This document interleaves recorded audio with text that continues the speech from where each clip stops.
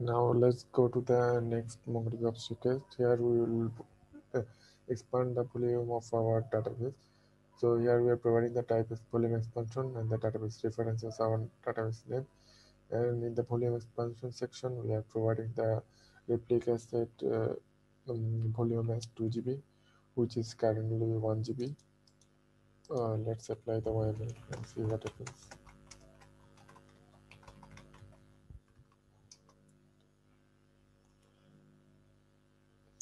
So the volume expansion obstacle is created is now in progressing state. It will update all the PVC to 2 GB. Let's wait for it to become successful.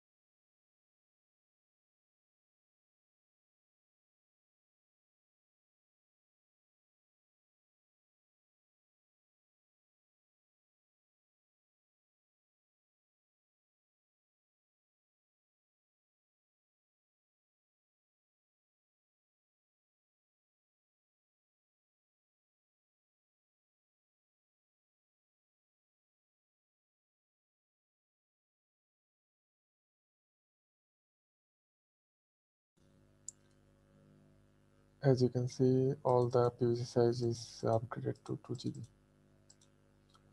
Also, our volume expansion is successful. We can verify the size from inside the node. If we run the df command on the data/db our database path, you can see that the current size is 2 GB.